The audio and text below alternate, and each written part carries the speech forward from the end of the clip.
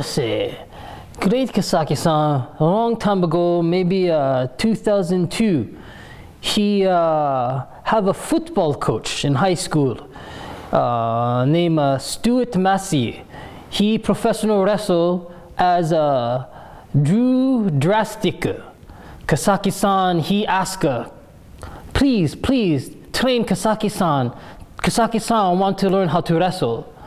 He say, no, not yet. Training facility no good. Kasaki-san see him again. He ask, please, train. And he say, no, not yet. But I give you telephone call when it's time to wrestle. So Kasaki-san wait. He wait. 2002 come around. Great Stu Massey, he give Kasaki-san a call. He say, Kasaki-san, do you want to learn how to wrestle now? Kasaki-san say, yes, please, I like to learn. He give Kasaki-san date, address, give Kasaki-san time. Kasaki-san tell work, I no show up. Kasaki-san have important thing to do.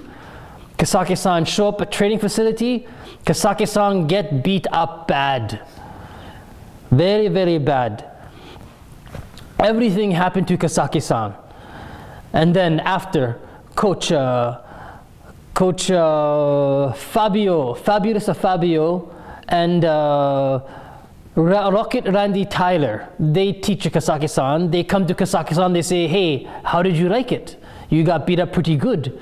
I say, yeah, I like to come back. I want to do this. And then they say, wait.